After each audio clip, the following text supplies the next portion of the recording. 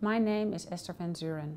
I'm a dermatologist at the Leiden University Medical Center in the Netherlands.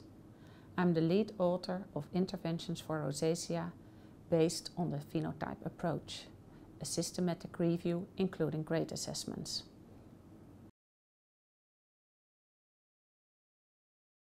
This review dates back from 2000 when we started it as a Cochrane review. Since then we have updated it several times. Recently, the diagnosis and classification of rosacea have evolved from a subtype approach into a phenotype approach. This classification should improve patient-centered care in which several features of rosacea that bother the patient most can be addressed at the same time. We had already included 106 randomized controlled trials in our previous version of this review, which was published in 2015. With our new updated searches across 6 databases and 5 ongoing trial registers, we were able to include an additional 46 studies. This made the total 152.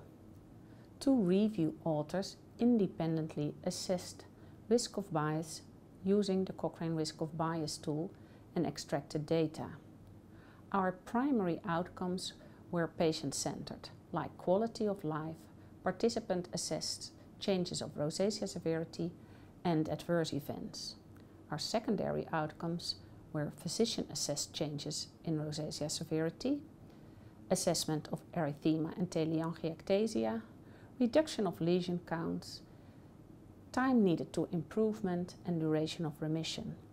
We used the grade approach to assess the certainty of the evidence of the predefined outcomes for the main comparisons.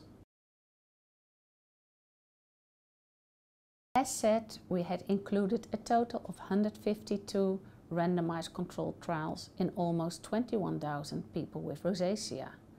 93 comparisons were evaluated. I will summarize the most important conclusions. For erythema, there was high certainty evidence that topical brimonidine was more effective than its vehicle, and there was moderate certainty evidence that topical oxymetazoline was more effective than its vehicle.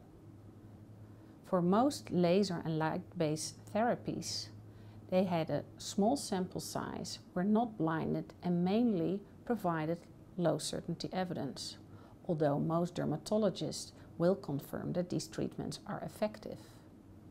For papules and pustules, there was high certainty evidence that topical ivermectin and azelaic acid were effective, and there was moderate certainty evidence for topical metronidazole and topical minocycline foam. Regarding systemic treatments, there was moderate to high certainty evidence that doxycycline 40 mg modified release, as well as for low-dose isotretinoin, were effective. And there was moderate certainty evidence that minocycline 100 mg was as effective as doxycycline 40 mg modified release. And at last but not at least, for ocular rosacea, there was moderate certainty evidence that omega-3 fatty acids were effective, and low certainty evidence for cyclosporin ophthalmic emulsion and doxycycline 100 mg.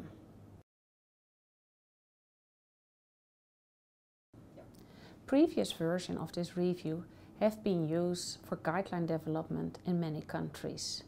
We have added a complete systematic review of almost 800 pages as a supplementary file. This includes all details of the included and excluded studies, risk of bias assessment, data analysis of the 93 comparisons, as well as 25 summary of findings tables. We considered it important to align evidence-based treatment options for rosacea with the new phenotype approach. And we hope that this updated systematic review can provide guidance for clinical decision-making as well as guideline development.